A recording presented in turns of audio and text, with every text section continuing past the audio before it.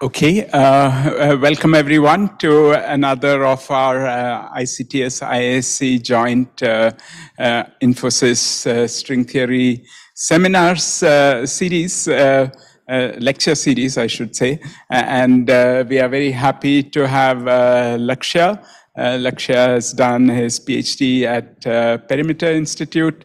Then he was at Harvard, and now he is at Oxford. And he will hopefully not frighten us too much with non-invertible symmetries, but will gently guide us through this somewhat intimidating topic. And I think you may be aware that at ICTS we stop people all the time, and so I hope you won't mind that we might slow you down a bit, but we definitely like to learn more about the topic. So over to you, Lakshya. So let me begin by thanking for inviting me.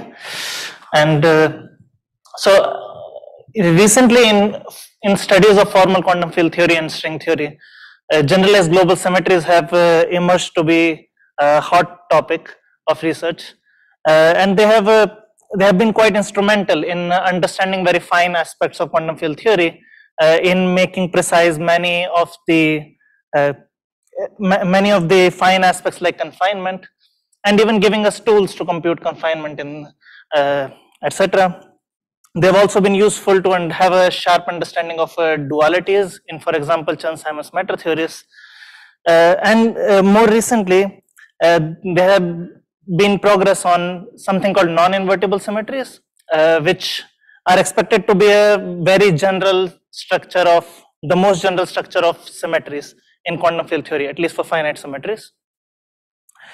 And these symmetries are expected to have a lot of interesting consequences for the study of quantum field theory. So with this motivation in mind, in these lectures I want to describe generalized global symmetries, and going with mostly focusing on non-invertible symmetries. And these symmetries are framed in terms of category theory and higher category theory. So the relationship and interplay between them would be a topic of interest to both physicists and mathematicians, and I hope to take both these communities together in these lectures. So let me begin by outlining what the plan would be for the 3 lectures. So in the first one, I want to just have a gentle introduction to generalized global symmetries. So here we will discuss symmetries known as higher form symmetries,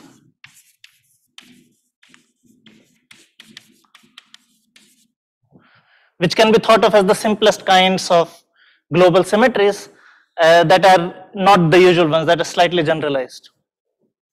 And if I have time, I will also discuss their close cousins, which are known as higher group symmetries.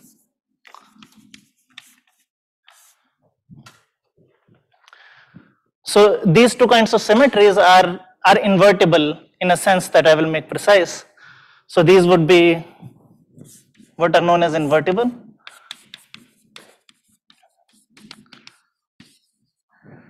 And very recently, in the last 1.5 years, people have dropped this restriction of invertibility and have started looking at non-invertible symmetries, which is the most exciting subtopic of research in this field. And the next 2 lectures will be about these non-invertible symmetries.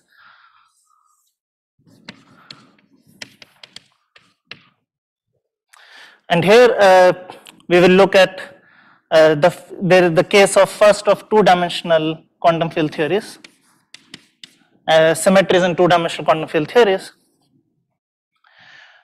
in this context symmetries have been explored for a long time, but the language of generalized global symmetries was not available, but they still have been studied, and this is what is related to category theory.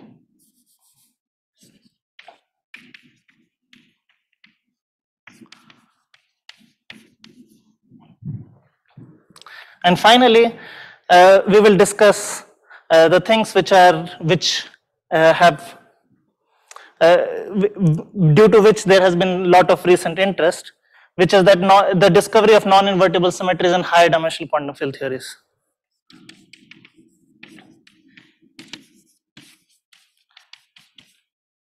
And these are related to higher category theory.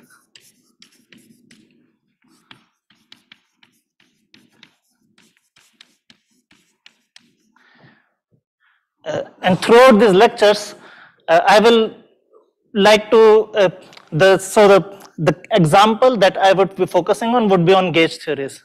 So some generic gauge theories which need or need not have, may or may not have a supersymmetry. They can be non-supersymmetric.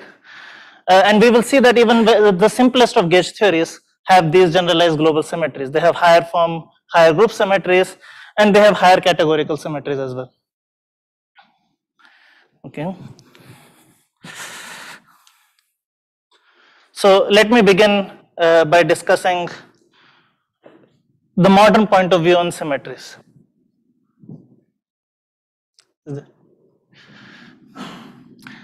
Okay, so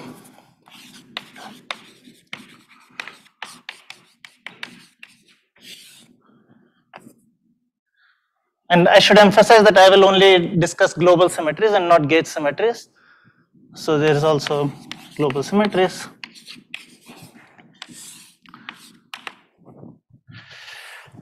And let me begin by what the most general definition of symmetries that has emerged in the last few years.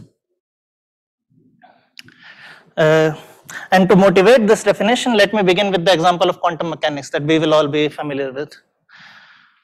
So in quantum mechanics, let me represent it as 0 plus 1 dimensional quantum field theory. So we are now in quantum mechanics. And what we typically do is we compute some transition amplitudes. So we have some state at some initial time and final time. This is the time axis. So at some initial and final times, we choose some states. And then we insert some local operators at various times.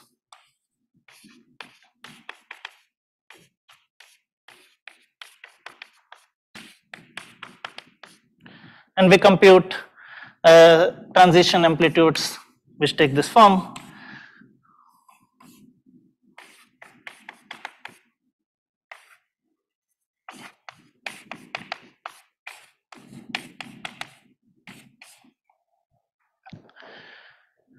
And in this context, a symmetry is usually defined as, first of all, a unitary operator,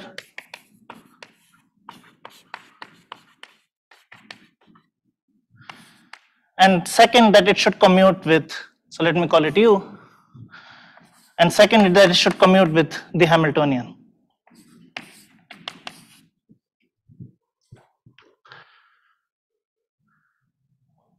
And so a consequence of these two properties, most importantly the second one, is that it's if you compute its correlation functions, then these functions are independent of the point of time where you insert this operator U. Mechanics, you can also, I mean, generally you can have anti-unitary operators also. Yes.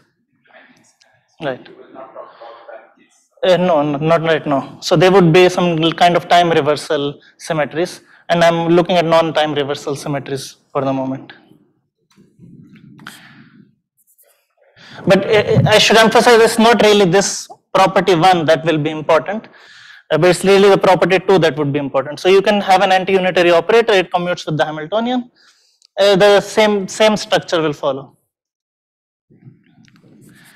And in fact, I will drop this property 1 soon. Okay. So a consequence of this property is as follows, that if I insert now, so I had some operators over here, and suppose I insert my operator U at any time in between, say, T1 and T2, then this transition amplitude remains the same even if I change the time the time location where I insert this operator. So say if I insert it now at a t prime between these operators, then the correlation function remains the same.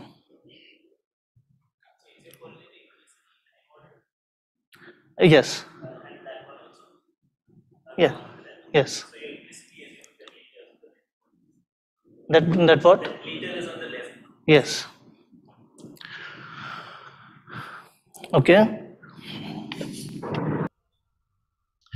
So right. So we have this equality following from the second property, and this means that the location of this operator u is topological along this line, because I can move it around, and unless I hit some other operator, my correlation function does not change. So this means that u insertions of u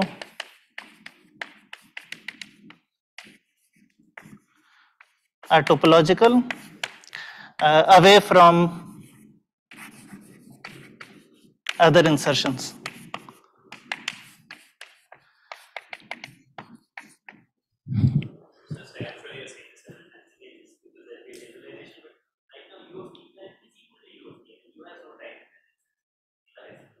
Yes.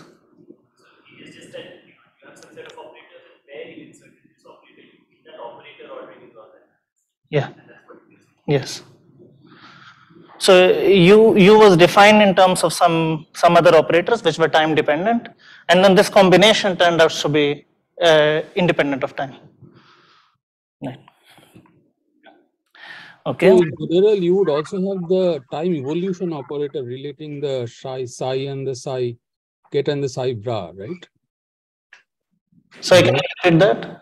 You would also have the time evolution operator translating the initial state to the final state, right?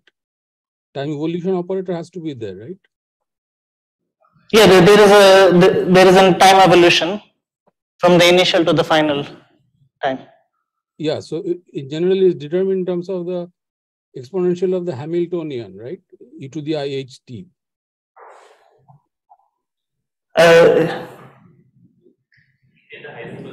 Yes. So this is going on in the Heisenberg picture. Okay. So even in the Heisenberg picture, you have that. Yeah. Okay. Right. So the main lesson that from this quantum mechanical example that we wanted to learn is on this sentence. And now as we move on to the example of quantum field theory and general symmetries, this will be the definition of symmetry that we will encounter. And notice that here I could have, I had taken this to be a unitary operator, but I can drop this assumption. So I can take some kind of projector or something. Meaning this was enforcing what is known as invertibility. So this was making the symmetry invertible, but I could just consider some other operators which are non-invertible, but they still commute with the Hamiltonian. So this is how non-invertible symmetries would arise in quantum mechanics. Now let's move on to a general dimensional quantum field theory.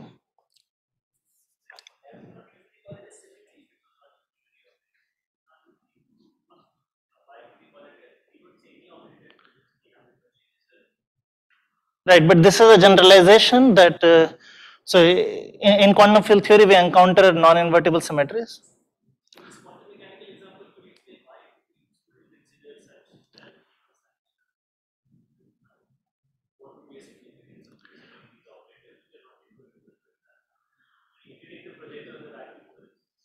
Right. It contains more information than just a set of invertible unitary operators which commute with the Hamiltonian. Mm-hmm. Right. Why would I call this a symmetry or a in what sense is this projected? Well, the first point is that the word symmetry was traditionally thought of as something invertible. So maybe the use of the word symmetry, I know it's become So in higher dimensional quantum field theories, the fact that these operators are topological will imply that they are RG flow invariant. So they are useful for studying RG flow invariant properties of quantum field theory, and that's what we want to use symmetries for. Here in quantum mechanics, I agree, it's not so important. All I wanted to point out is that we will encounter non-invertible and invertible distinction, and this quantum mechanical language is just simply dropping the first condition.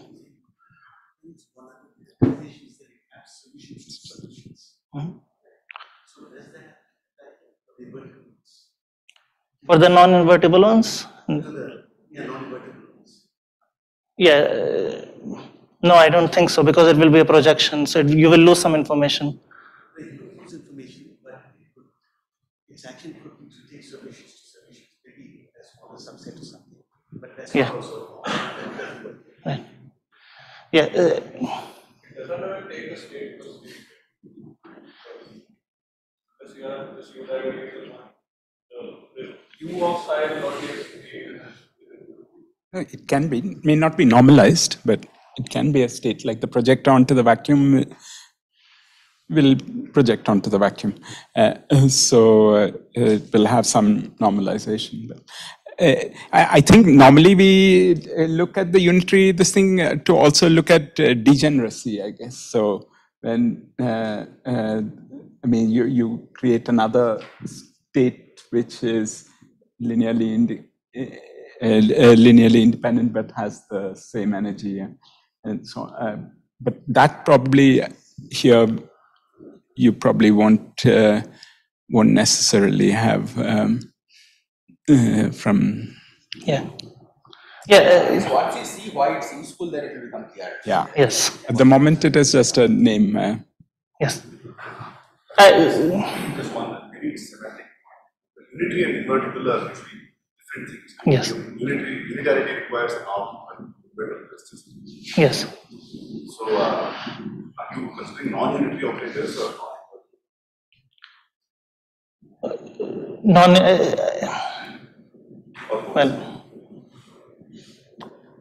well, they're both. You can consider both kind of generalizations. Yeah.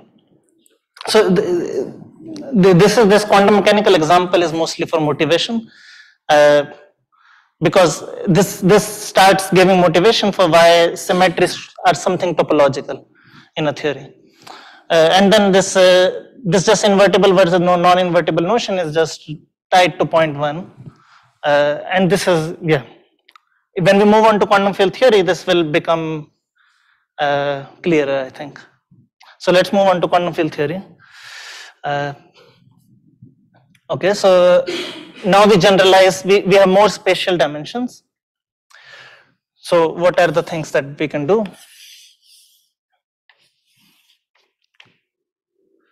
So again, I can consider operators inserted at a time slice. So say some operator. And then the correlation functions you will have correlation functions for various operators inserted at different locations in space-time.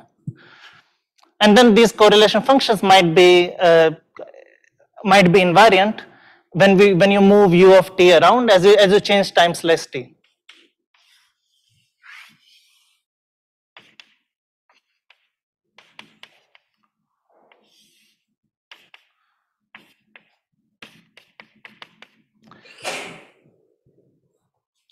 So this is at least the property that we demand from charge operators. But there's actually more that you can do because you have more spatial dimensions. You can ask whether this is also equal to inserting it along some other locus. So now you need to define this operator in a space-time fashion. So you have defined this operator u along this, along some general slice in space-time.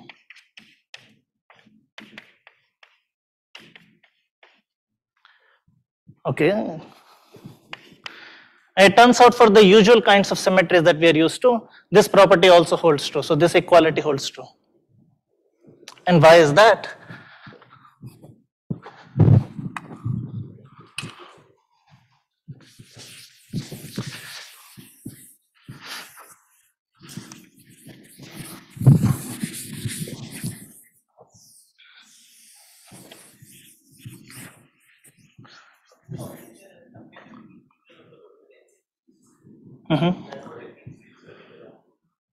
Yes. Yeah. So yeah. So for a usual kind of global symmetry, say we have a U1 global symmetry.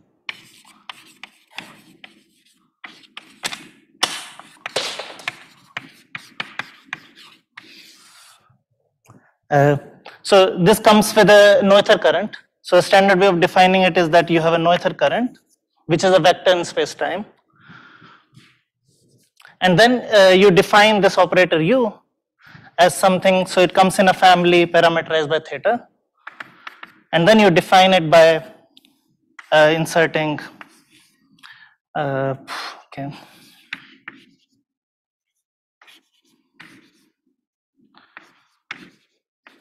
Something like this, where n mu is the normal to the slice that you have. Okay, let me say in another fashion. So you can first dualize this to a d-1 form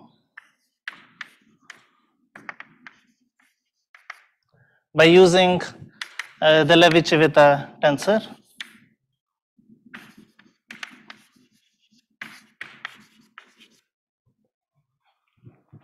So now you have this form, let me call it J.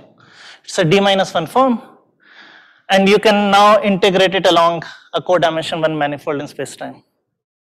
So you can have e to the I theta integral of J on some codimension 1 manifold. So this would be the definition of the operator U that we are looking for. And indeed, if you make small adjustments in this manifold, so say you're looking at U theta, and then you add to it as something which is the boundary of a d-dimensional, a small d-dimensional sum-manifold of space-time, where d is the space-time dimension. Then you can see from this expression that, so you obtain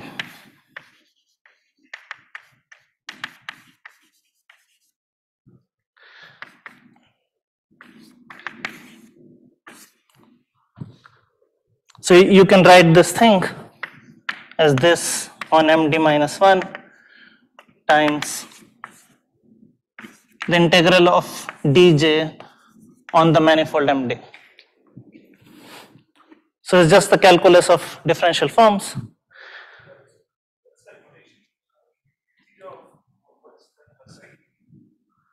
So I'm adding to my manifold another piece. So here I have some manifold. Yes, and they're related by.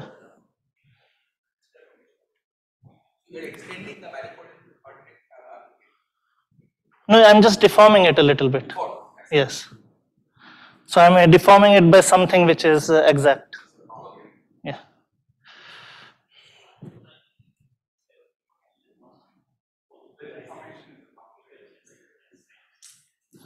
Right. Right. And now this term is just 1 because dj is 0, which is just a differential form statement for the usual fact that this current is conserved. That d mu j mu is 0.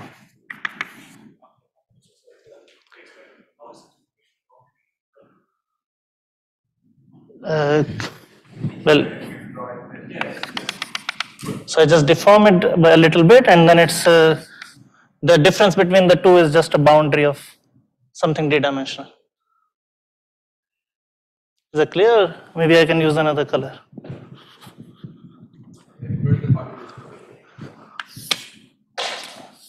So this is MD, and then we deform it to something like this.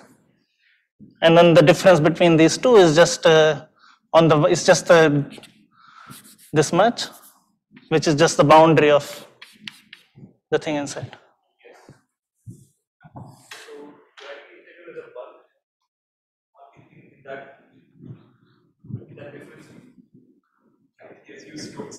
Yes. Yeah. Okay.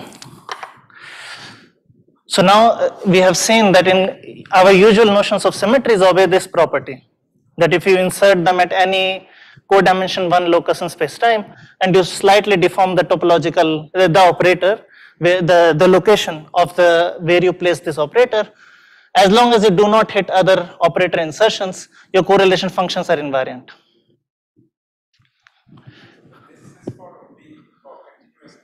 Yes. So now, how about discrete global symmetry? So that's the first generalization that we want to consider.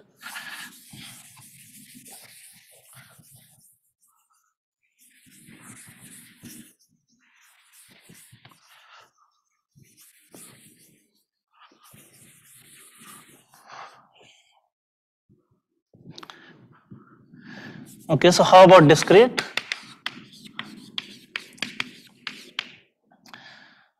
And then I claim that Hello? it can be, it's actually, Yeah, so this is still invertible, right? yeah, this is all invertible for the moment.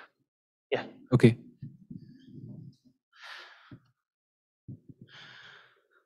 Right, so actually thinking in terms of this topological operator gives a uniform definition for which is valid for both discrete and continuous symmetries.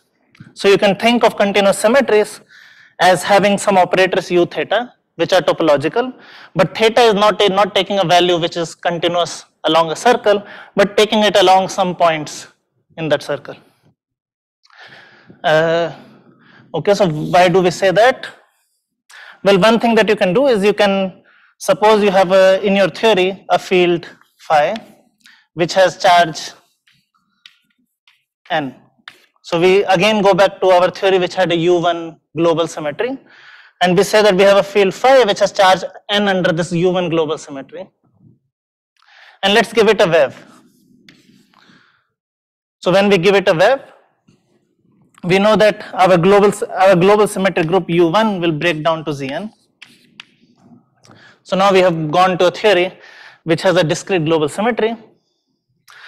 And so what happens to these topological operators when you have given this wave?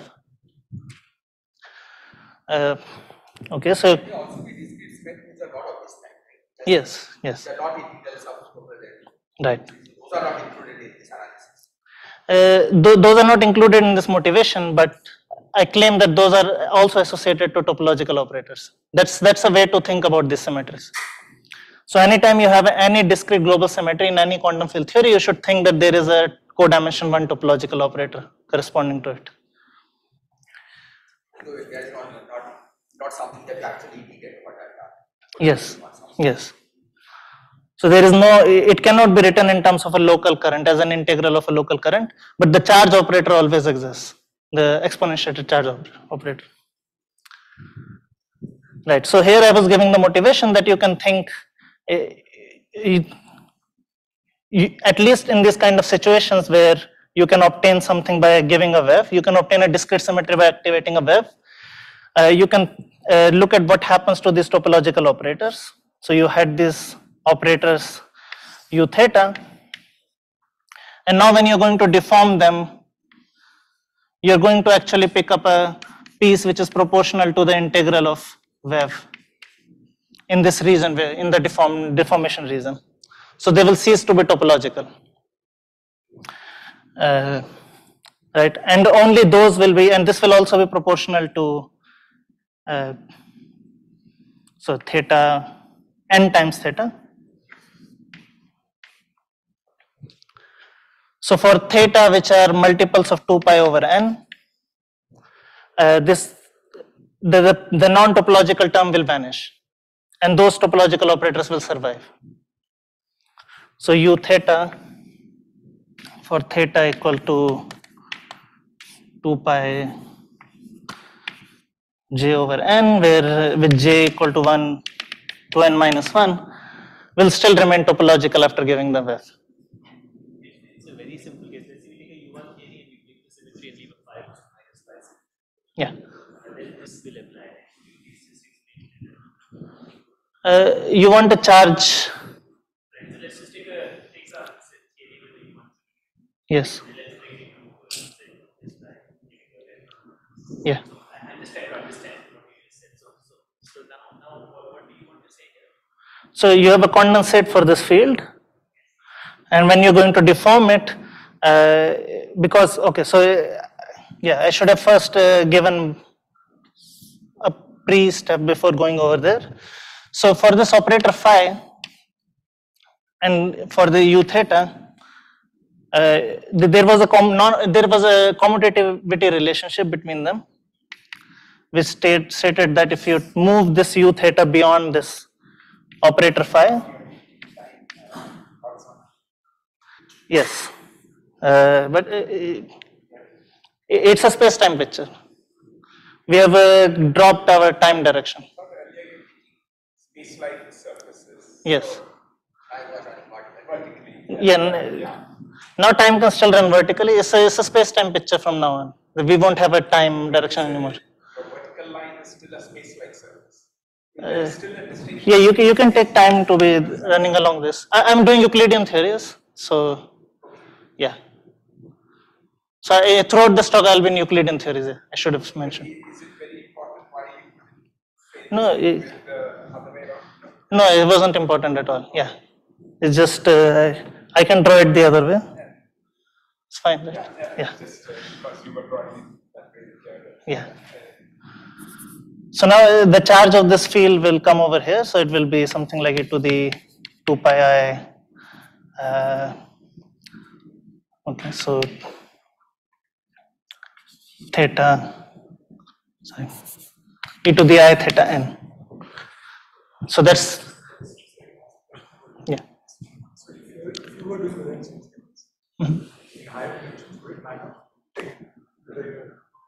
Then you would consider only space like. No, I think for at least for topological operators, I think you can. For non-topological, yeah, maybe still fine as well. Yeah, it won't matter, I think. But there might be a distinction between the kind of operators that you can put along space-like, time-like, and light-like surfaces because they are inequivalent surfaces. Sorry, but your theta is 2pj divided by n. So this exponent is 1? What is theta? Yeah, for these values of theta, this is 1, which means that this field does not transform under Zn subgroup of U1. Thank you. Right. So this is just capturing the fact that this field phi has charge n. Right. And now once you have a condensate of this field, when you turn on a wave, so this field is present everywhere, and when you move this a little bit, you will obtain factors proportional to this e to the I theta n.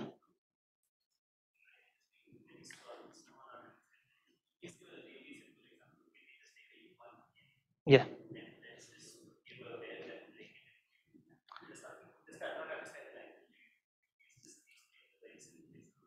Yeah. Yeah. Phi has charge 1. Charge 2. Charge 1. Yes. Charge 1 will break everything. Charge 1 will break the whole loop.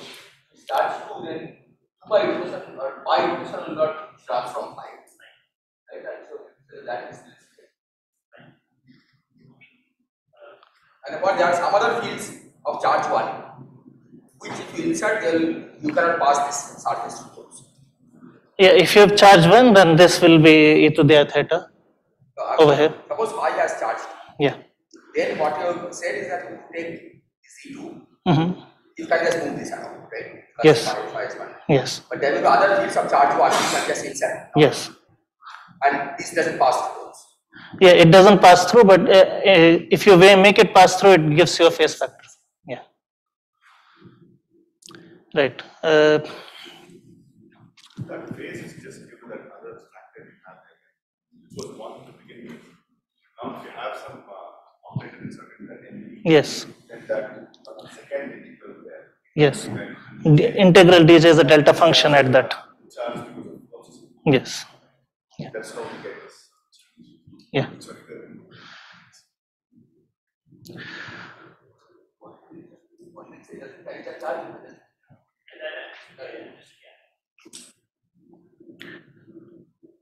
Okay. Why are you writing the relativistic slice? Because it's acting on the entire. Yeah, it's on a co-dimension 1 surface space-time.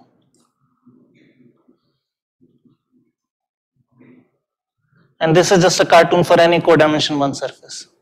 Yeah, if I drop this. So is the Z2 example okay now?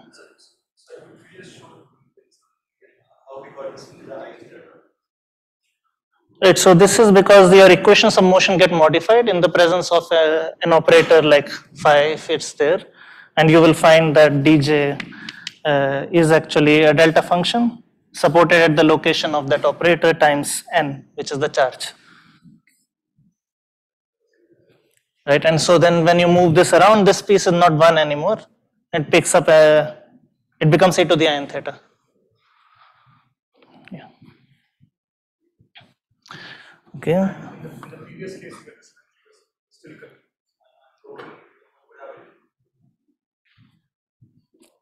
So over here? Yeah, what's the answer of this?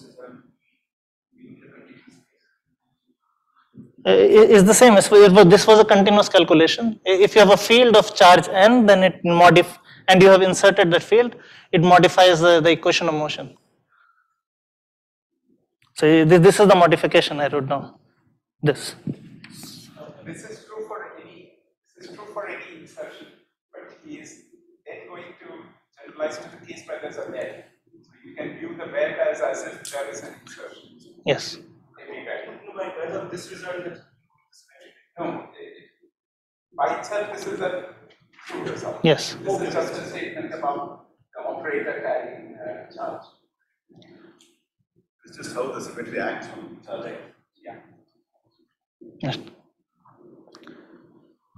Right, so, and I was saying that if you have a condensate of this field, it's present everywhere. And so when you're going to move around these u theta operators, only those operators will be topological under which this field was not charged. Right. Okay. But yeah, will you get the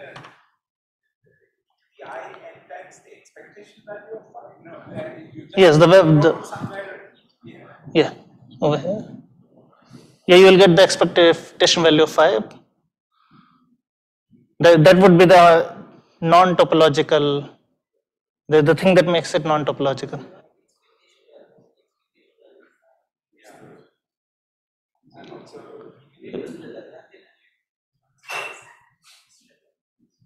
There is this condensate which is the wave of phi. Even the wave of phi is 0, yeah. Then the equation of motion in the presence of a condensate is not Bj is equal to expectation value of phi. It's not that. It's not the equation of motion. Yeah. No, I agree. This statement is made when you have flown down to the infrared. So you have a symmetry which is U1. You still have that U1 symmetry. You have a field which has charge n. Now you give a web to this field. Then at extremely low energies, you are going to, because you have a condensate, these operators are going to behave as non-topological operators. But of course, the ultraviolet operator is still topological.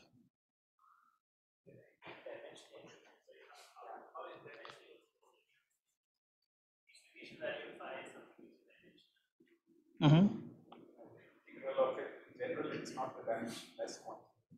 The integral of phi over the d minus, because when phi is a normal scalar field, it will have dimension d minus 1 by 2, and the integral is over dimension d.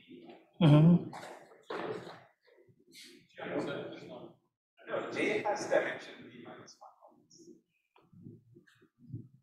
Do you use exactly that? No, I'm not. Yeah, it was just part of a motivation. Yes.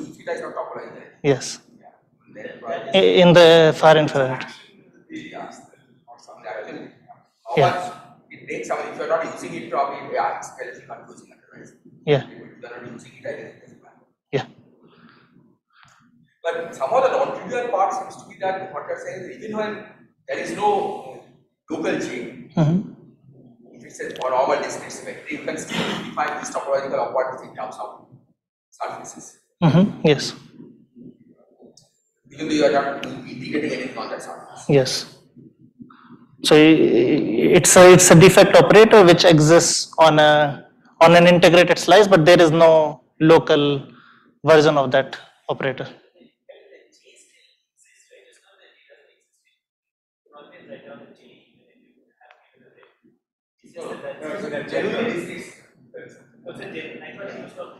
Yeah, he was motivating that, but I think more generally he wanted to associate operator U theta with any discrete symmetry. Now you say even in the case where it's not, there's just a discrete symmetry. Yeah. Then you want to associate an operator U of theta. And current. No current, It has no discrete current. parameter. No current, yeah, no current. But Let's just take mu phi square minus n square phi square. Yeah. Then this is phi goes to minus phi. What does this mean? What is the local current? there's no local current. no He's local not current. saying there's a local current. He's just saying there's an operator which you associate with a dimension. He's not even saying that there. I think it's just that there is an operator acting on the Hilbert space, which is not given by e to the I times some integral of current, but it is labeled by a space-time slice, and or rather the topologically inequivalent space-time slices. Yes. What is that operator in this case? It will be whatever the original operator was in the. Phi minus phi. Yeah, there will be an operator, right? You can. But what does it mean by labeling it by space-time slice? So for each space-time slice, you will have an operator, and there'll be some algebra of those operators with the fields, and which will depend on the topology. Like this thing right here, he had right u theta times phi is e to the I theta into phi times u theta. Then as you cross the insertion, in operator, Operator with there's an algebra. Right? The commutator, it's not a commutator, right? It's u theta. It's not commutative, yeah. Huh? It's not commutative. It's not a commutator. It's just I think fixed time slice is clear. That's one. Fixed time slice is But what is saying that if you don't have to have a fixed time slice, you move it around. As long as you're not crossing anything, you. what does it mean to plug in a correlation? so it's just taking a fixed time slice and an operator like this. When I cross an operator, There'll be a distance operator. Yeah, so there will be a generalization of that. I mean, so saying that defines the. So if you wish the u theta, that defines the u. That's the u theta on the other side. That's the straight line. So it's like u left times phi is e to the I theta, phi times u right. Then suppose you take this horizontal line, and keep the boundaries the same, but just deform it in the interior so that it goes above that, right? It will be defined. Yeah. It will be a different operator. Like this. And those two operators will be related by the space. So maybe it's a little misleading to call them both u theta because we think of them as the same thing. But it's really like a u left and a u right. I mean, they are associated with different topological. Yes. So that should have been u theta left, and this is u theta right. Yes. So yeah. So with some co-dimension one manifold. That is n minus 1 plus yeah. In this case, there are just two. So we can. But G is not exists. Now there is no j. So now it's just labeled by a number theta and slice over which it is defined. I mean, this slice, you're just labeling it by a slice. Don't think of it as an integral over a slice or anything. You're just labeling it by a slice. You capture the topology of what the operator will behave when it's. In the case, let's say, I this is how I understand. We have a time-ordered correlation, 5x1, 5x2, 5x2. What you mean by topology of U is there in that correlator I insert U. I mean, I could insert it between x1, x2, or between x1, x2. Now, by this, you need something similar, right? But what kind of, in terms of correlation, what So you have an codimension 1 operator U, which can be inserted along any codimension 1 manifold, right? And then the claim is that if you insert it along two codimension 1 manifolds, such that in going between them there is no operator insertion, then the correlation functions are same. And if you go past one, there is some algebra which yes. And when you go past a local operator, it gives you a factor of the charge. This also I understand, but I understand maybe the size in terms of correlators. So this is just a correlator in space-time.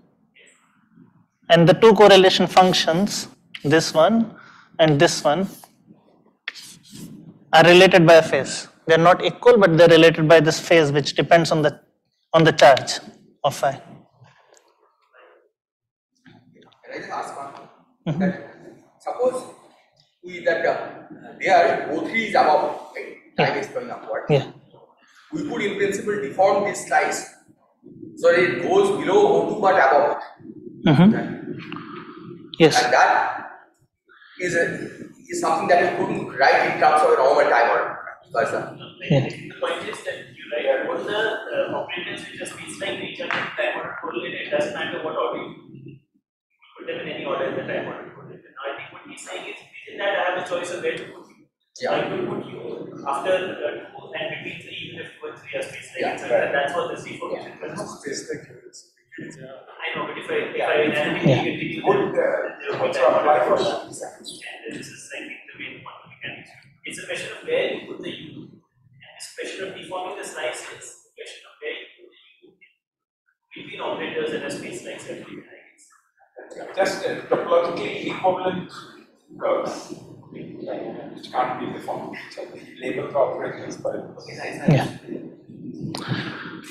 Okay.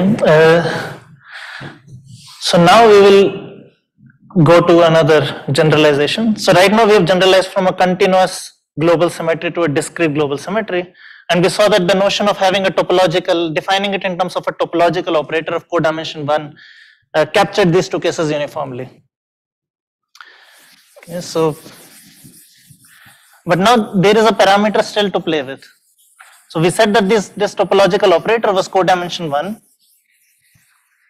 but we can ask if there can be topological operators which have higher codimension. And this, so we are asking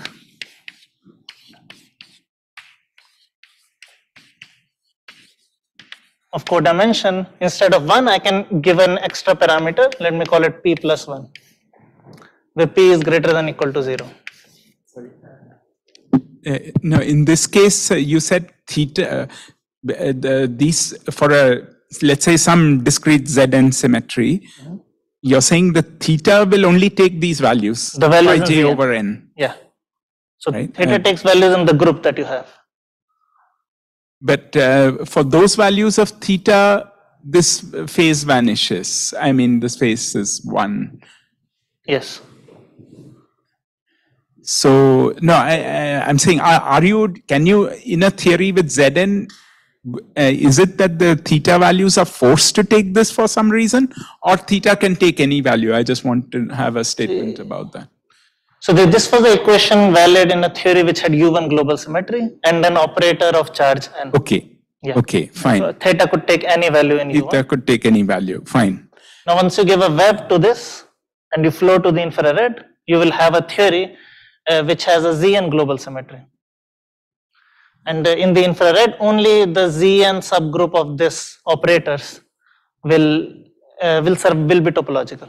Okay, fine. That's one case maybe. But supposing I started with a case in which there was just a Zn discrete symmetry, not related to a global symmetry at all. Yeah.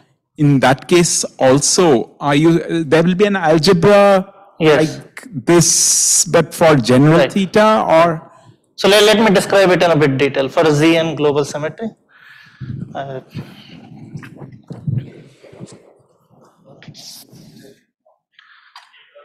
So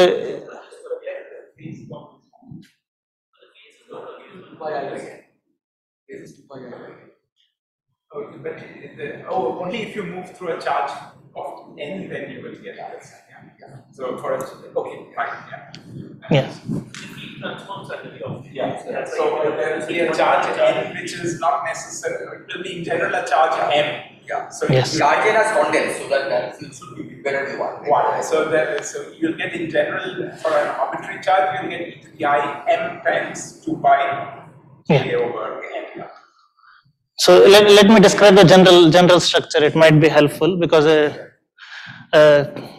so if we have a global symmetry group, a usual global symmetry group G, which can be finite, continuous, or a mixture of anything, then we have topological operators labeled by elements G in G, which are codimension 1. So these are U, G, MD minus 1. And then the product on G is captured in terms of an operator product expansion on these codimension 1 operators. So what this means is that suppose I take another one, UG prime,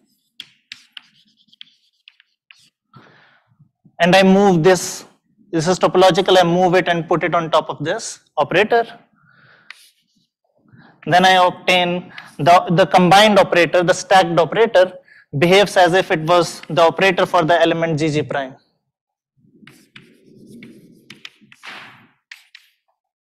So there is an equality of correlation functions of this form. And then you can consider charges. So you can have then local operators O with charge. So the charge of this will be an element. So let me call it Q. Charge Q will be an element of the group G hat, which is the group of characters of this group G. Okay. So sorry. So that was for abelian group. So the charge is going to be some representation in general. So this will be a representation R of G. And then the general commutativity relation is that if you take this is equal to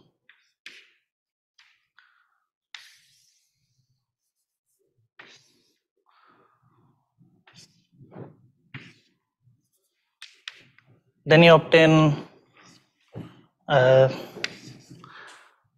so you evaluate this.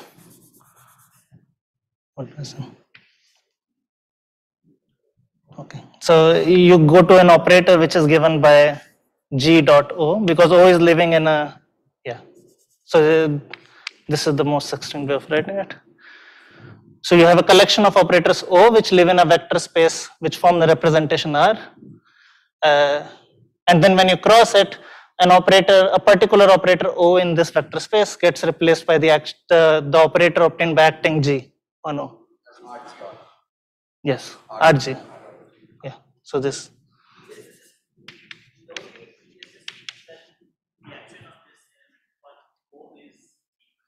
Yes, right. Yes.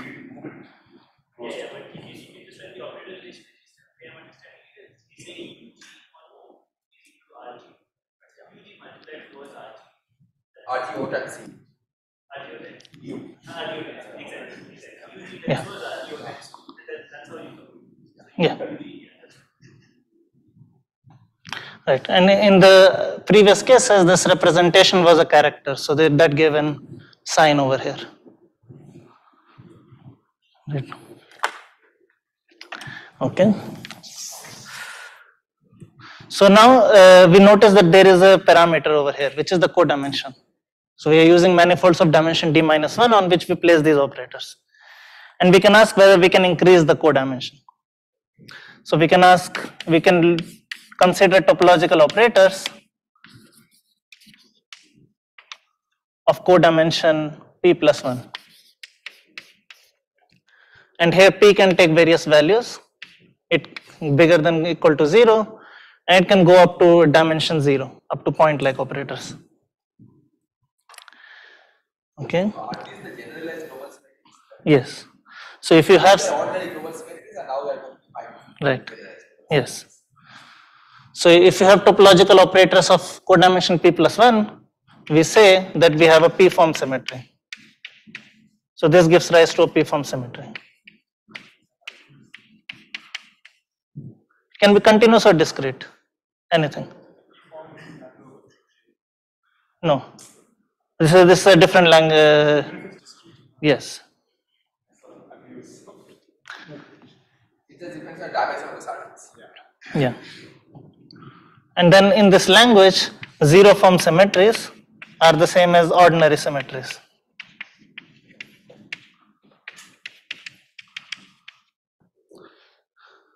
Okay. And then these p form symmetries might form a group just like zero form symmetries, which is obtained by stacking the operators. So if you have two operators ug on md minus, let me just write over here. So you just replace this by p minus 1. And then you have an equality of correlation functions like this. But this thing needs to be modified, because if you have just a local operator and a higher codimension operator, topological operator, when you move it past it, you can just move it without actually colliding with it. So there won't be an action of this form. So this will remain O for a higher form symmetry.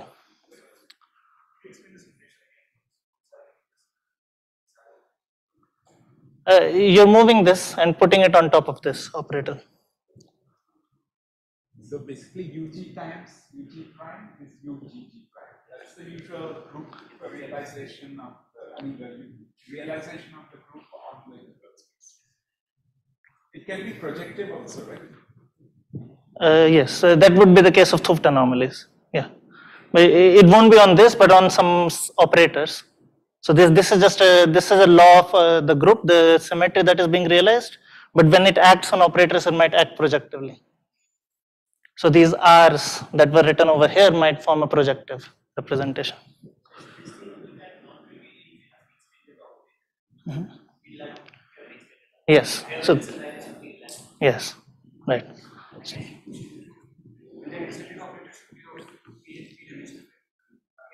Yes.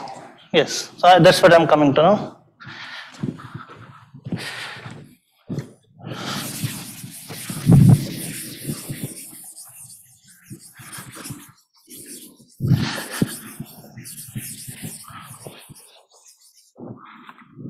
So the charged operators for a p-form symmetry are going to have dimension p, as he pointed out. So you will have some, this is a p-dimensional operator, let me call it a defect of dimension p, placed along some manifold of p dimension. And then you can link it by a codimension p plus 1 operator u.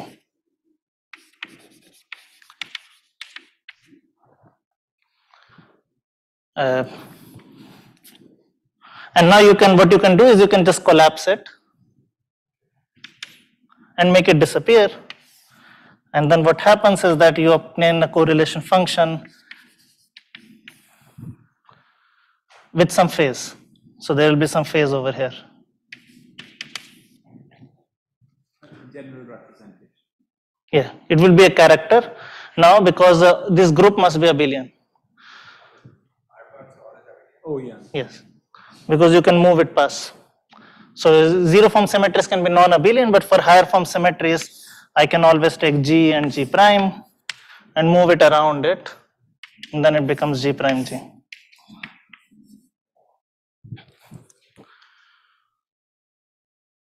Okay. So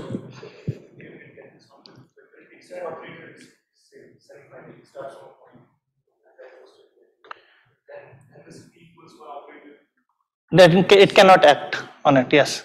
It cannot act. So if you have an operator of this form, then this linking is trivial because you can move it and then collapse it on the other side. Then there will be no phase in that situation, yes.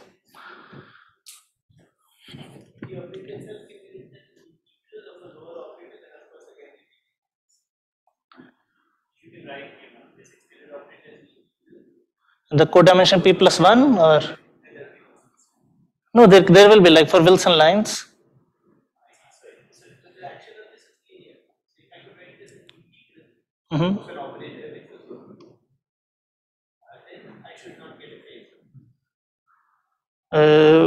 Depends on whether it's a gauge invariant operator. The local operator is gauge invariant or not.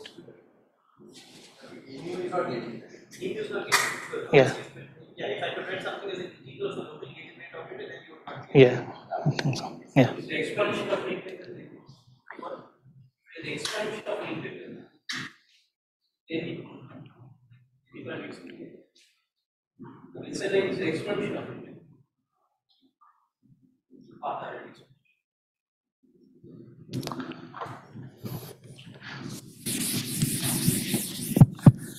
So in general, the e to the I theta, so can you just say a little bit what values, so theta can take any values, and then there's probably a charge associated to d there also? Yeah. Can in general have a q, e to the I theta q or something? Let me expand on this. So this theta was not related to u, it was related to d. Let me write down the general structure. So say we are looking at a p-form symmetry group, and the group is gamma p. Right. So that means we have codimension p plus 1 operators labeled by elements of gamma p with whose fusion is given by the group multiplication law, and the charged operators are the charges of some operator. So this d, which is of dimension p, has a charge which is valued in, this is an abelian group, so it's valued in the group of characters which I label as the Pontryagin dual group.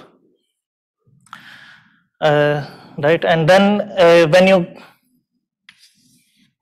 you wrap it by some operator u with a gamma in this gamma p, then this is equal to the same operator dp times q evaluated on gamma, which is in u1. So this group is just a group of homomorphisms from gamma p to u1. It's a group of characters.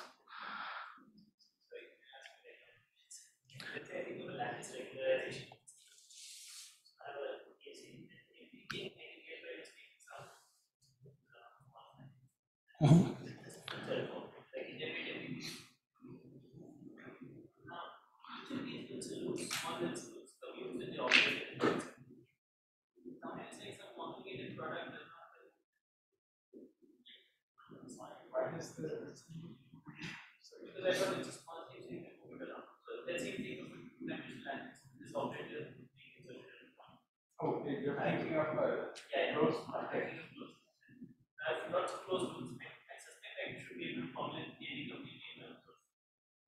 Well, I mean, an infinite loop, or if you have periodic boundary conditions, then there are some loops which you will be topologically different from something like this. I see. And so those loops are the ones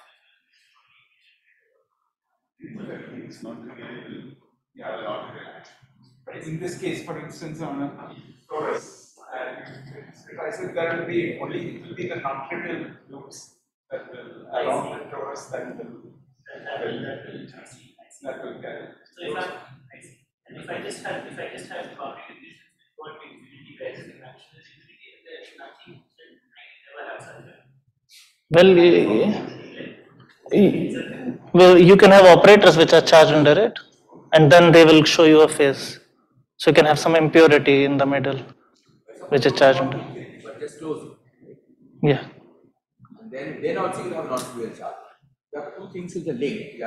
Yes. Then also you have non-trivial charge. Yeah. You mean if it's linked with the charged operator?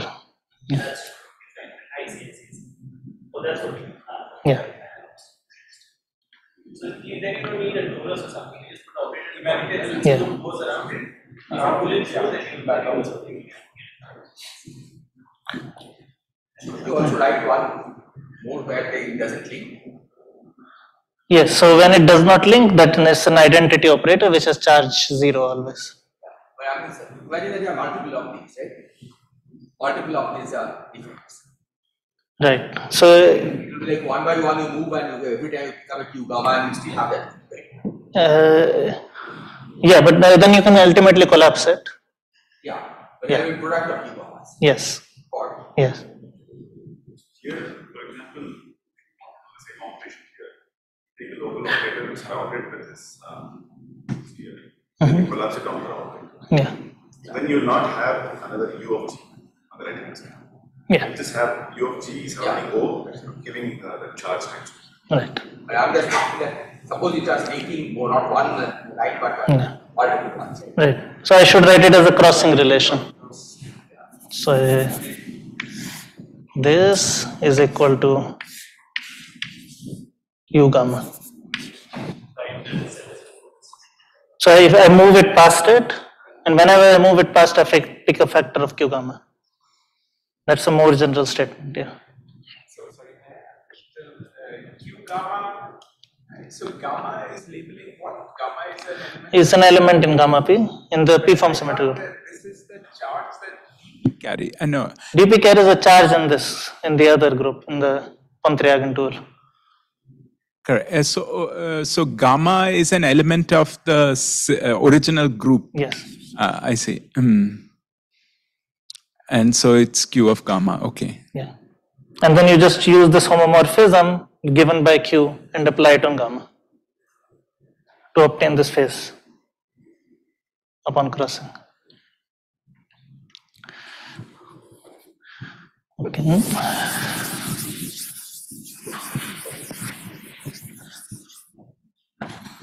In what sense are these symmetric? I mean, they act on the inverse space of the theory.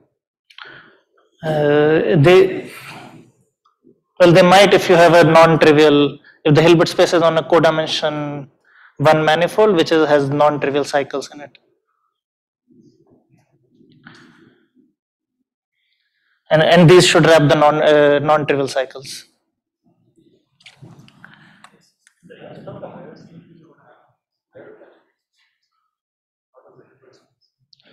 Yes, they will always act on the more higher data, but they can also act on the Hilbert space. Right.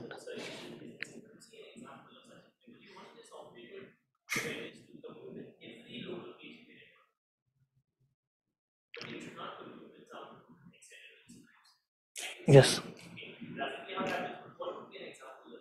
Yes, I'm coming to examples now. So let's look at some examples.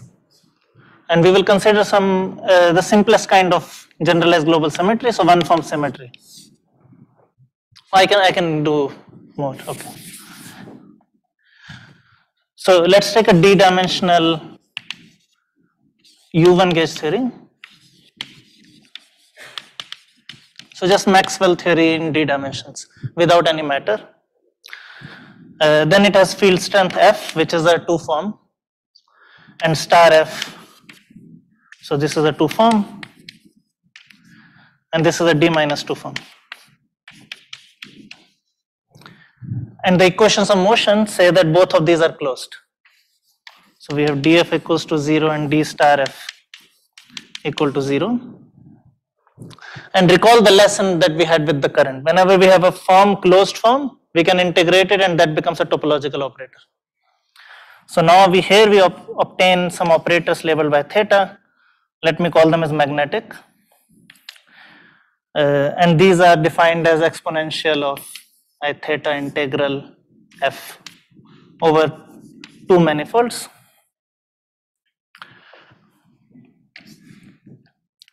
And then we obtain some electric operators.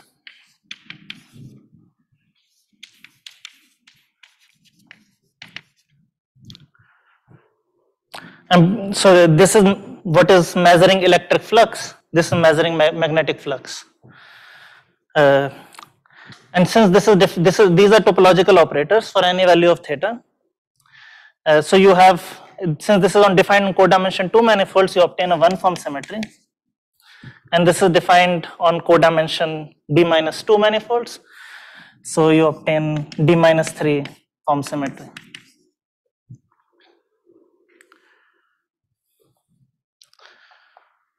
Right. So these are examples of higher form symmetries. Yeah. This question before. I mean, the operators that you wrote down are very simple physically. Actually, they measure something, electric charge or monopole charge, right? Where does the symmetry come in? Actually, electric magnetic symmetry. Are you talking about something like that? No, I mean that these operators should be thought of as some U1 symmetries, because they're topological and they measure some line operators in your theory. They don't measure point operators like usual symmetries. They measure the presence of line operators, like in a probe electron or a probe magnetic monopole.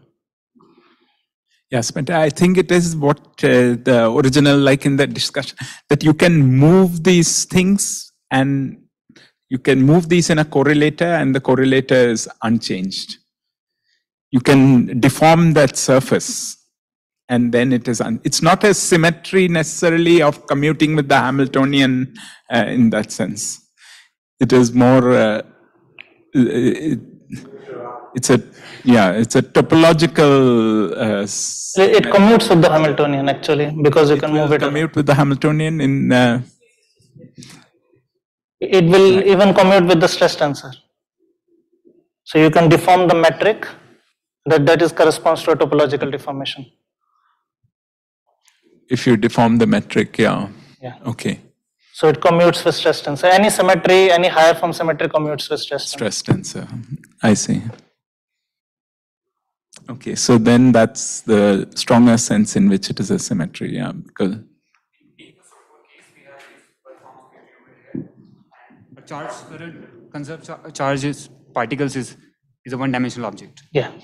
That's what is that in? Yeah. So for this case, the charged operators are Wilson lines.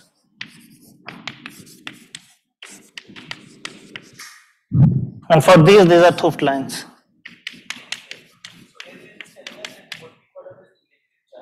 Mm-hmm. Yes. Yeah. Yes. One form, there are two different things. One that measures point-like charges. One that measures point-like charges. But in pure case theory, but those are the currents are different. So this is, it's like magnetic monopole versus magnetic flux. So you get a magnetic monopole will carry monopole charge, but a magnetic flux will also carry that flux, integral of the flux to a surface that perpendicular. So this is measured magnetic flux, which is not the same as the magnetic charge. And it's not like a monopole charge. I mean, no, I think your point is correct, that what we call as an electric charge, because there is no matter content in this pure gauge theory, only Wilson lines carry electric charge. Yeah.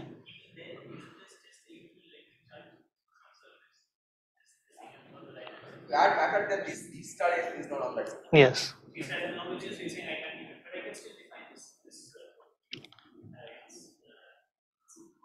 It's not topological anymore. So if you add matter of charge n, this becomes Zn. This one form symmetry breaks from U1 to Z. Yes. And because you still have magnetic monopoles and you can measure them. So here what happens is that, so tying into the picture that someone proposed, so what happens if line ends, then you should not have a one form symmetry. So when you have, say you add a matter field phi of charge q, then you can actually, this is not gauge invariant operator because it has charge q under U1 gauge group, but you can attach it to a Wilson line as we usually do, and you get a gauge invariant object. The end of the Wilson line has charge minus q, in a sense. So if you attach it to a Wilson line of charge q, this operator phi gives you a gauge invariant combination of line and local operators.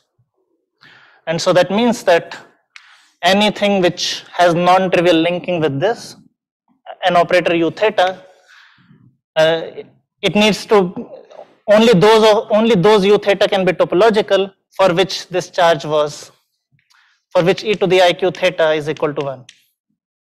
Because you can move it around and contract it over here. So that tells you that theta must be valued in ZQ. No poles, right? Yeah, but I think you can have these operators even without charge, right? And they carry, and they are non-trivial. Yes. Then you have that's U1. what you would have. I mean, even in the, say, when you're on a torus, that is the Tuft Zn charges for a SUN theory. And yeah, I'm doing abelian. I will come to non-abelian case. Okay, but even okay, in an abelian case also, if I have an infinite Wilson line, yeah, that's like taking a magnetic monopole to infinity. I mean, there's so a without Wilson any line charge, carries I a can charge. still have have non-trivial operators. Right. But also the non-trivial part seems to be that even if you add charge, say of 3 units, you can still have a subgroup of this charge. Yes, you will still have a Z3 one from symmetry. Yeah. Even though you can't write the star effect normally, even though these star effects, there's a local current, but you still have a. Yeah, but you have D star F is proportional to 3 times something. Right. So local current has got but you still have this. Yes.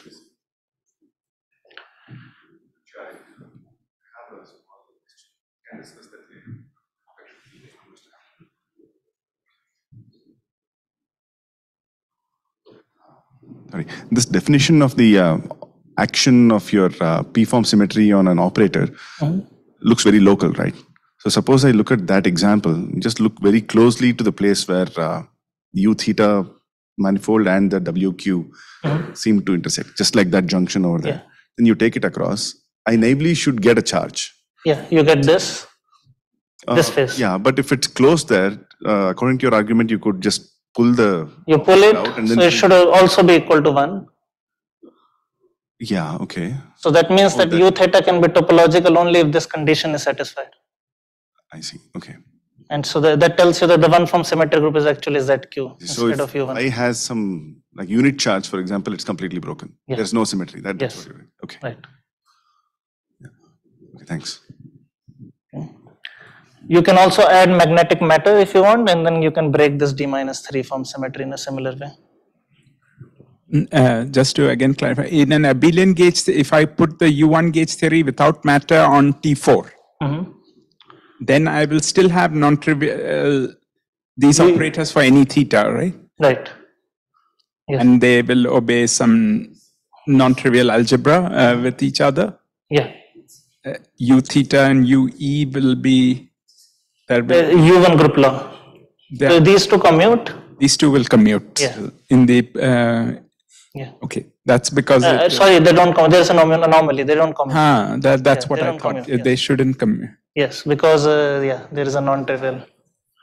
So in the presence of integral f, the equation of motion gets modified. Right. Okay. So.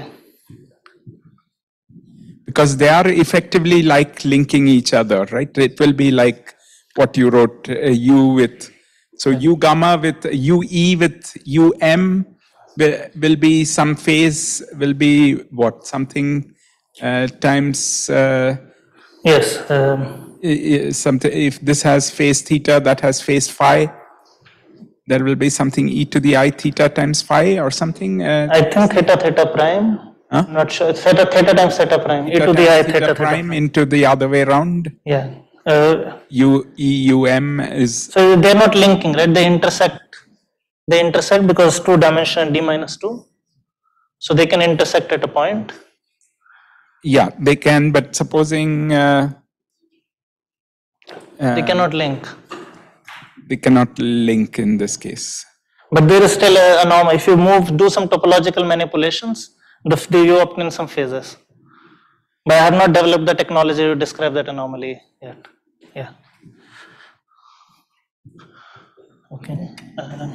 So is there an advantage of thinking of beam as these as higher form symmetries rather than just some line operators or higher dimension operators? Why is the language of higher form symmetries? It's just giving a name, but now once you have given it a name, you can identify some similar phenomena with, and so you can universally study the features. Yes, some symmetry features. There are some universal features of these. Yes. Yes. It's topological. It's a topological defect, and then you can study properties of topological defects independently of a theory. Yes. But there are other properties like fusion and what happens when you gauge them, etc.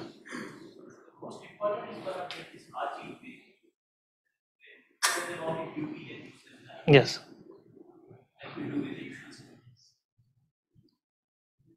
That's also a consequence of Yeah. But something like the product of UV with UM, that also, the anomaly is also preserved. Yeah, that along RG flow. Is something that you wouldn't know from just presence of the stress community. Right. Yeah. Okay, so right. So let's move on to more complicated examples.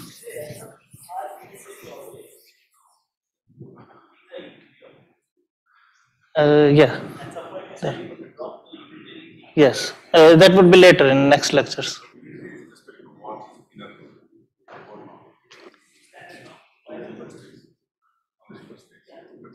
These operators generally don't act. If you have non-trivial topology in Hilbert space, they can act. If you have non-trivial topology in Hilbert space, they can act.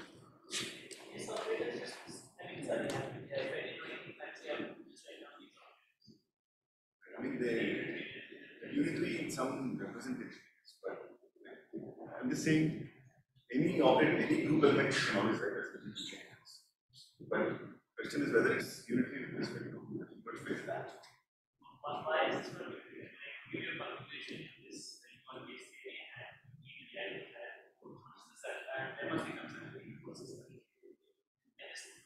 I don't know why. Hilbert space, Hilbert space.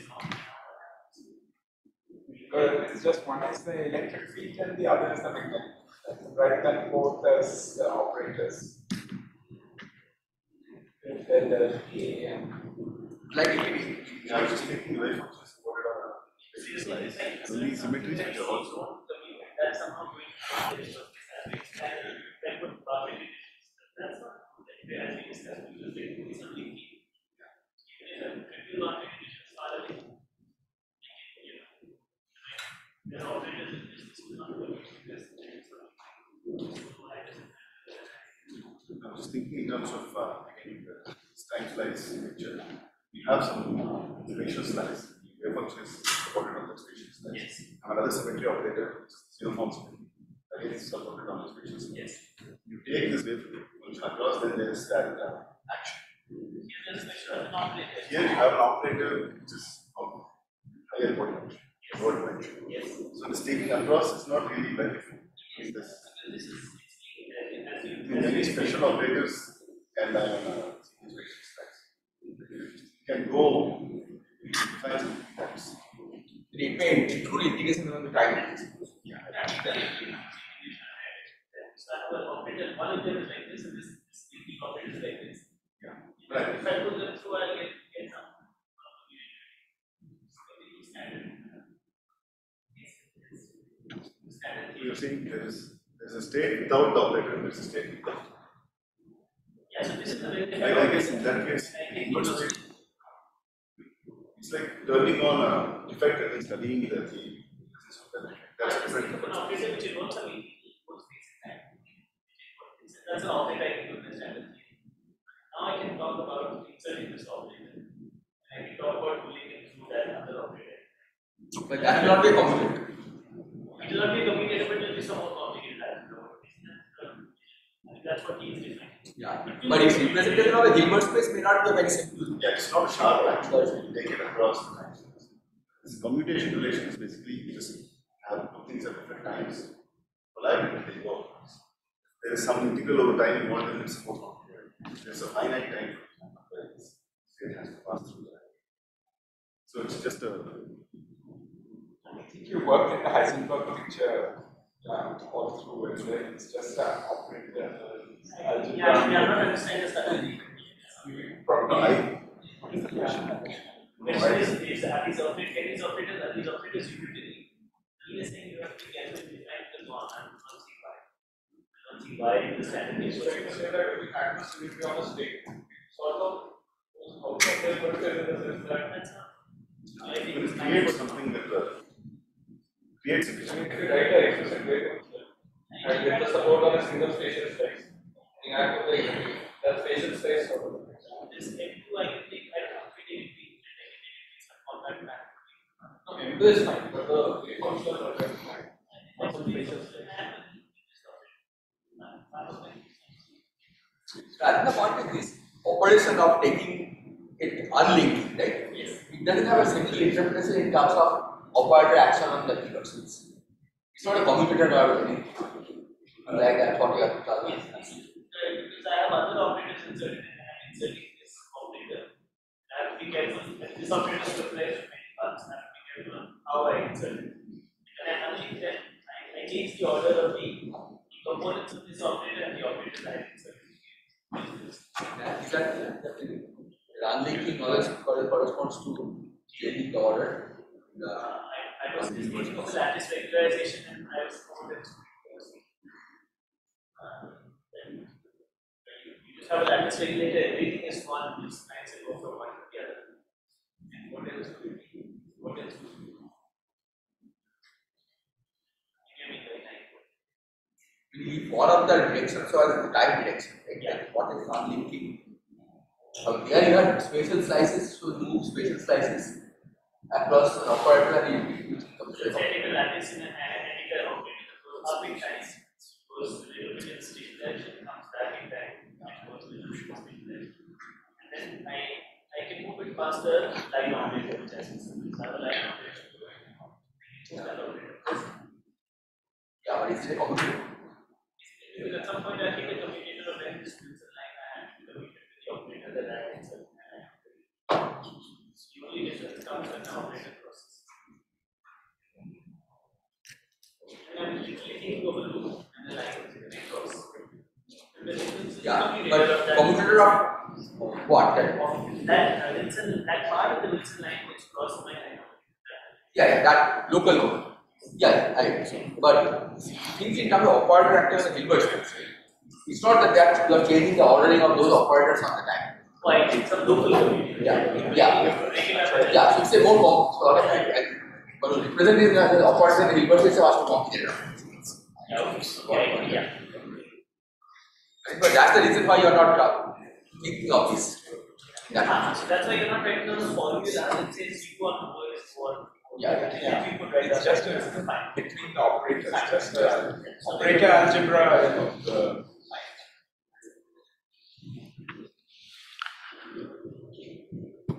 Okay, so let's move on to non-abelian gauge theory now.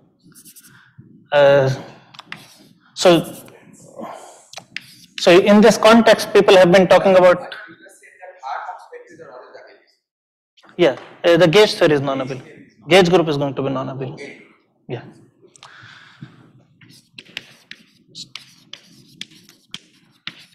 So in this context, people talk about center symmetry, and this will turn out to actually be a one-form symmetry. So let's take the example of an SU2 gauge theory in any dimension. It's a pure SU2 gauge theory without any matter. Now I claim that there is a Z2 one-form symmetry in this theory, which comes from the center of this group SU2. So the fact that there is no matter content charge under the center used to be called as a center symmetry, but in this language it should be thought of as a one-form symmetry. And why is that the case? we can again do this kind of an analysis. So we start with some Wilson lines. So Wilson lines are labeled by representations of SU2. Right? And now we ask which Wilson lines can actually end in this fashion. So you need some local operator to end these Wilson lines. And one of the operators that is available is the field strength. So you have the field strength of SU2. It transforms in the adjoint. So this is an adjoint of SU2. It's not gauge invariant. But you can make it gauge invariant if you attach it to an adjoint Wilson line.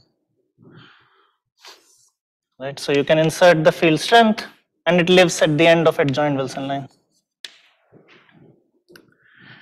And you can also take products of this field strength. So when you take products, you start generating, when you take tensor product of spin 1 representation with itself and using tensor product decomposition, you can generate all spin n where n is an integer representations. So you can find that any w with spin n has some f to some power that can end it, some component of this. Okay, but there are some Wilson lines that cannot end.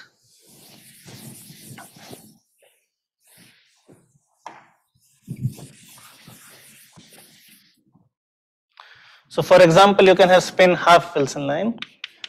This does not end. And in fact, any spin half integer Wilson line does not end. So you can define now a topological operator as follows. You define it by its action. There's no matter, yes. It's a pure gauge theory. So now you can define a topological operator of codimension 2 by saying that it acts on all of these Wilson lines and it has charge 1. So it's a Z2 symmetry. Okay, so you can define a topological operator. You d minus 2, which lives in Z2. And why should it be Z2? Well, again, using using the fact that you can take an OPE of these. So if you have two of the W halves, and you take OPE of these lines, you generate integer spins, which can end. So whatever the charge is, it should be a Z2 valued object. So you learn that the set of charges has to be Z2, and then the set of symmetries is Pontryagin dual of that, as we discussed earlier. And that's the Pontryagin dual of Z2 is also Z2. So you find that this SU2 gauge theory has a Z2 one form symmetry. Yes.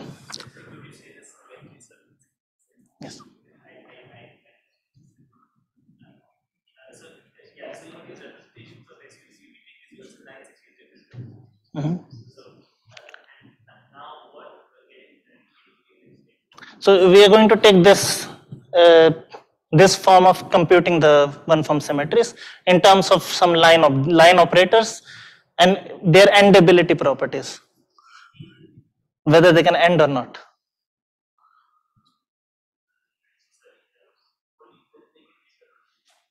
Whether there is a local operator that can sit at the end of this line. Yeah. Yes. But the integer ones can end because you can compose, you can get field strength. Right. Right. And then because of the OPE of this contains the integer ones, is that if you take twice of this, it must be a Z2 value. Whatever one form symmetry that you define must be Z2 valued. Because these have zero charge, these need to have a zero charge.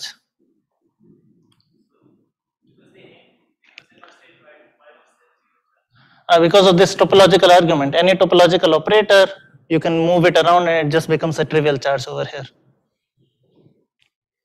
So the line itself must have trivial charge.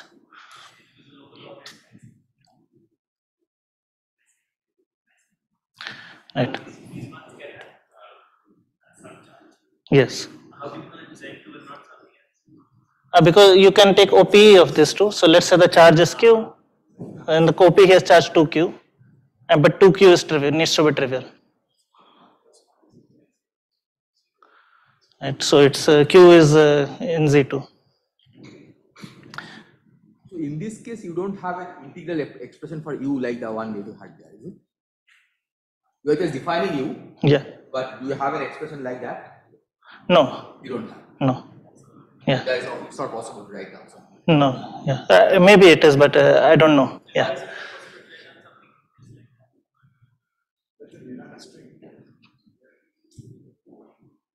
This is a Dirac string, it's W half. No, it's a Wilson line. So it's a probe particle of charge half, of a spin half. Oh, in fundamental representation, yeah. 1 plus 1 is 0. Yes. Yeah. That's in some Dirac string. Yeah.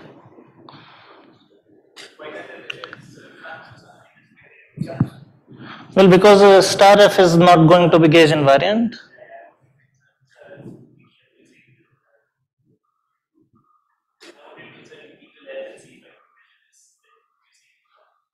This is not a gauge invariant operator. Yeah.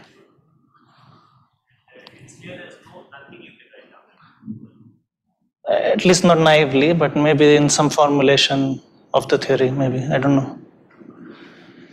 For U, right? And for U and V. Yeah.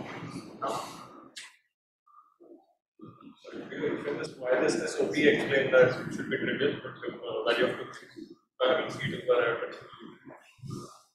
Yeah, because when you take, so the charge of this is going to be 2Q, right? And in this OP you find only integer ones. So the charge needs to be, 2Q needs to be 0. It's just the representation theory. Yeah. Shouldn't this be the kind of this soft loop, the U? Yeah, U is like, it's a vortex. So that's what I said. Yes. Yes. So the Thooft line sits at the end of it. So it's the dual to the end. Yes. Yeah. So the Yes. U will be the one which will wrap around it and measure the flux. Yes. So that will be the. So indeed for. Thooft loop, yeah, you can't write a local operator for the Thooft loop. It's you can define it by its boundary condition. Mm-hmm. Yes. Yeah. There is a whole. Yeah. Right. This U will be. There are holonomies of gauge fields around it. Yes. What we would normally call the Thooft loop. Yes. Yeah. Well, this is not a Thooft loop. So Thooft loop sits at the boundary of this. So it's a Dirac string for that. Yeah. So yeah, so you have to kind of, this is over a D minus 2 surface, but then the boundary of that D boundary of that is Thooft loop. Will be the Thooft loop. Yeah. Correct. Yes. Yeah. Sorry? It's only 1.5 hours.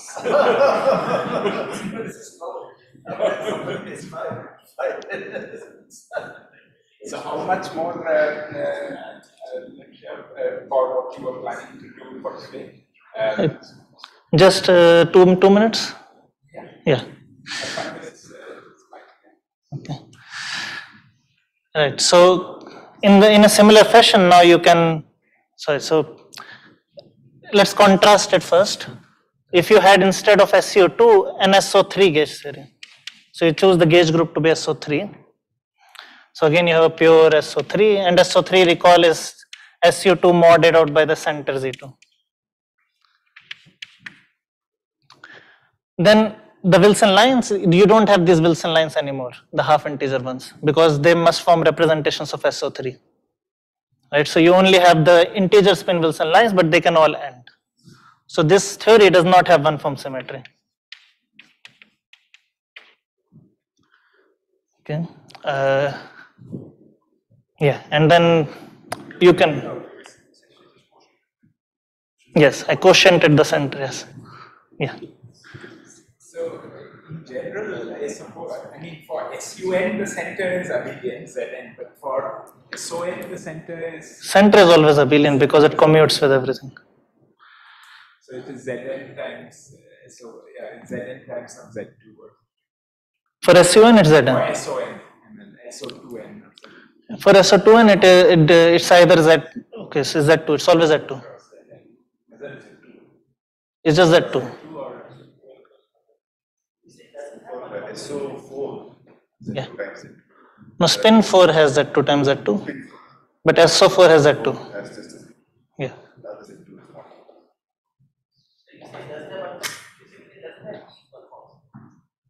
Yeah, it does not have electric ones.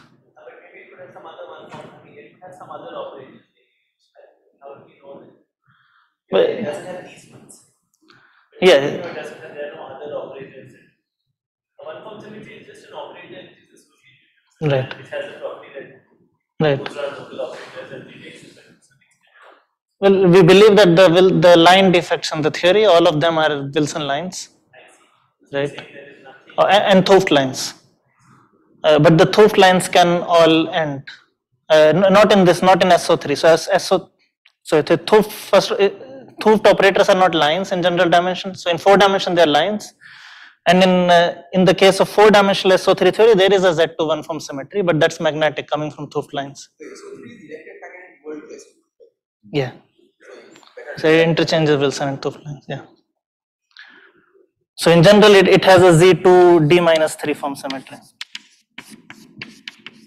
Yes. Yeah.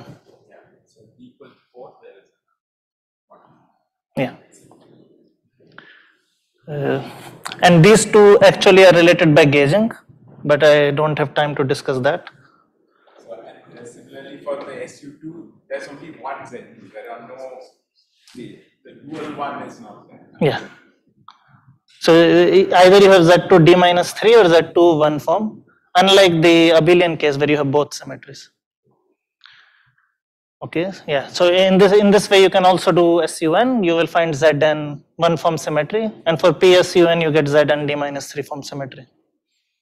Yeah. Okay, so let me stop here.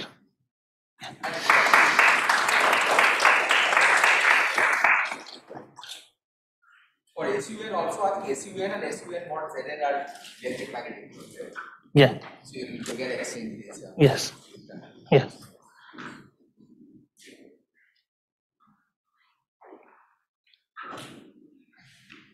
So other than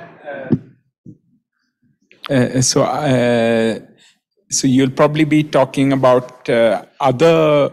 I mean, are there, say, for instance, two-form symmetries in general in this theory, in a non-abelian gauge theory? So you can take two-form gauge fields, just like we took one-form gauge fields. Okay, you can take not in the ordinary gauge theory. There's nothing. Well, you can get this type. That the D minus 3 type. Yeah. Yeah.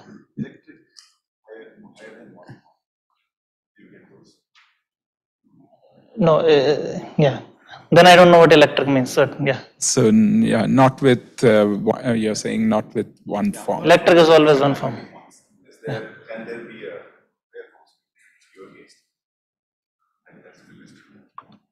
Yeah, I don't know examples. Surface defect or something which is.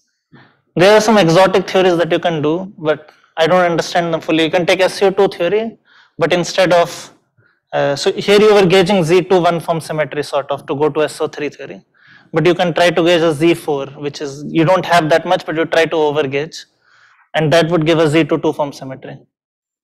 But I suspect that theory might just be an SO3 theory coupled to a TQFT, and that the two form symmetry is coming from the TQFT part. Just the pure gauge theory is again. Yeah. There is a 4D TQFT. If you take Z2 gauge theory in 4 dimensions, so you have 4D Z2 gauge theory. This has a Z2 one form and a two form symmetry.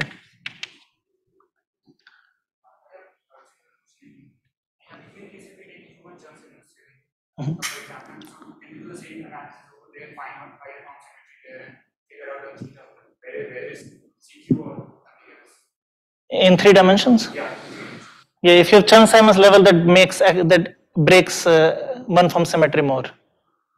So for an abelian, if you have a U1 gauge theory with Chern-Simons level K, you have a ZK one form symmetry only. Yeah. But it's essentially because K A wedge F term in the Lagrangian implies that you can put the field strength is going to be placed at the end of Wilson line of charge K. So it gives a ZK. In this derivation, Z2, it was not clear that this Z2 is the same as the center. There was some Z2 that distinguished. The center of SU2 also acts on half integer representations with charge 1 and does not act on integer ones. So it has the same action. It has the same action, but yeah, that could be a coincidence. Is there a derivation that this is the same as the center? But if it has the same action, it means that I don't know how to distinguish them without any other information. Yeah, for example, writing down the Wilson line. Yeah. You could give nested counter conditions. So when you start, so you pick up one of them, and then do a gauge transformation, which is not periodic. It's periodic up to the center. That's the action of Z2 on the thing. So that way you know that center actually appears in that action. Okay. That's what distinguishes the Wilson loop of half integer spectrum. That kind of a manifest derivation doesn't seem to appear here. There should be some more indirect things. Like, for example, center symmetry distinguishes representations formed out of adjoints versus formed out of adjoint. Yeah. So it's a more indirect way of seeing it. Yeah. Yeah. I mean, suppose you want to show that for general group G, so as the center of charge. That is a derivation of that also. That derivation, of course, in this constructing a Wilson line or path ordered things, that always shows that currents should be a center. But presumably here also when it comes to you start with the general group G. And you do this analysis again by taking field strength and taking adjoint decompositions. You always find the center of GS. Yeah. What about E6 for E6 for itself? Yeah. The derivation looks a bit more complicated. Yeah. I can't give a general proof that it is always the same. You take a proof that you don't know. Yeah. I think this is doing weight lattice modulo root lattice. So the adjoint removes the root lattice representations as a weight lattice. Yeah. Yeah, so I think it's the weight lattice modulo root lattice. Right? That's what you're trying to do. Yeah.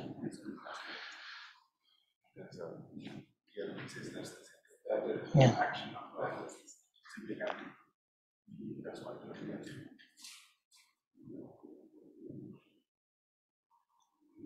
So for discrete gauge groups, you said something, and this is Right. Z2.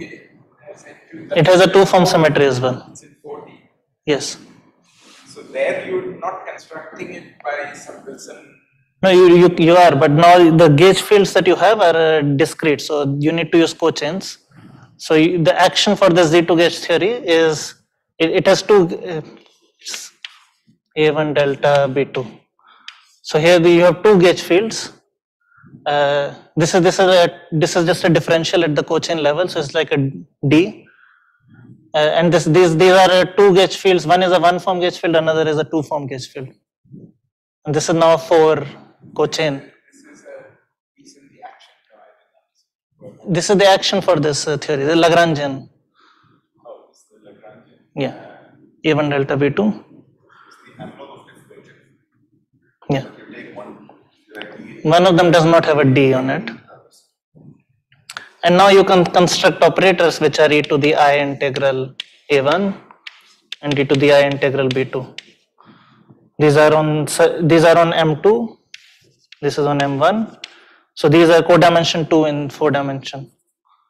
This is one form symmetry, this is two form symmetry. And this gauge theory actually arises when you have a non-confining phase. So for example, in SO3 n equals to 1 super Young Mills, there is a vacuum which does not confine. And in that vacuum, the low energy theory is the Z2 gauge theory. So one form symmetry is this magnetic one, but the two form symmetry comes from the fact that you have a 't Hooft line which shows perimeter law. So the 't Hooft line becomes topological operator, a non-zero topological operator in the infrared, which is this M1 operator. Yeah.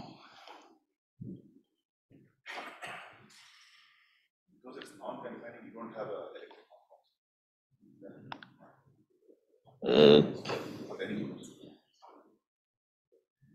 Well, yeah.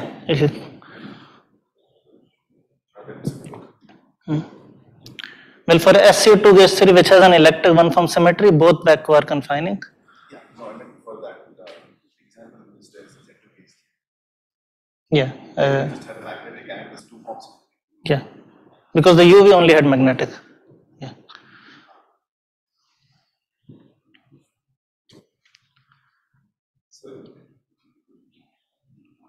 So if you can just give an example where to illustrate the power of this for saying something which is which would not be obvious without this language. Right. So, for example, that a non-confining vacuum will have Z2 gauge theory in the infrared. This won't be obvious. Or even what happens in a confining or an oblique confining vacuum. So,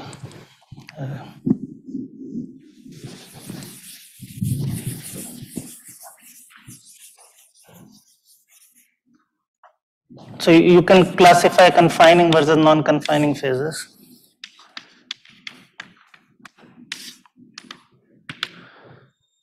So confinement means that you are going to have area law for all the line operators.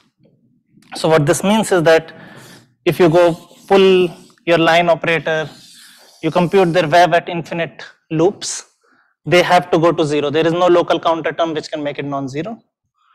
So this wave is 0 in the far infrared, and all these line operators disappear.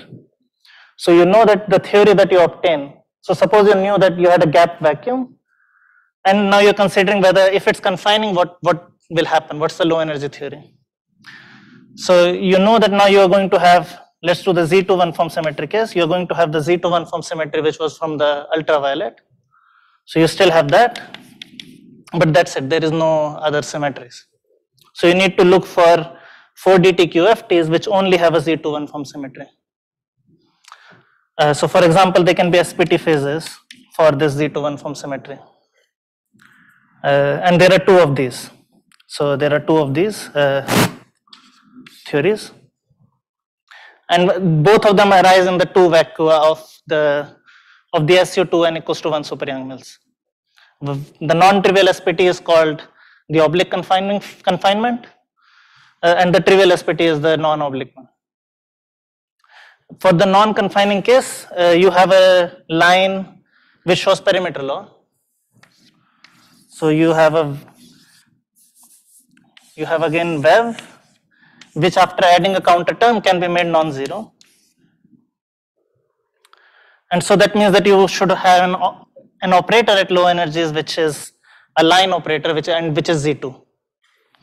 So you obtain, your theory must have a single vacuum and it should have a one form and a two form symmetry, Z2 two form symmetry, and then this only candidate is that Z2 gauge theory. Right. So your point is, suppose we do not know about the form symmetries, we will not be able to distinguish between confining and non-confining. Yes. Or get more information like what will be the partition function of the low energy theory on any arbitrary manifold.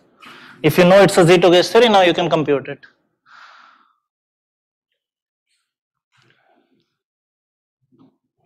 Yeah, so that would be one application. Can you classify all the topological theories which have a fixed number of one form, two form, so on, symmetries? If I tell you that the low energy theory has some Z2 one form, Z2 two form, maybe some no three form, etc. Can I classify all the? Yeah, you can attempt to classify. I don't know if it has been classified, but you can certainly attempt to classify it, yeah. So you need to also know whether they have an anomaly in between them or not. So here I use the fact that these two, there is a mixed anomaly between these two symmetries. I see. Which was the fact that this was charged under the one form symmetry. So the operators do not commute with each other, the topological operators. Yeah. So all this was discovered in string theory, the gauge Yes. Yes. Right. Yeah. Yeah. So you can phrase those theories as a Swampland principle that at low energies you seem like you have some higher form symmetries, but they cannot be there, so they should be gauged. And then you see discrete gauge fields.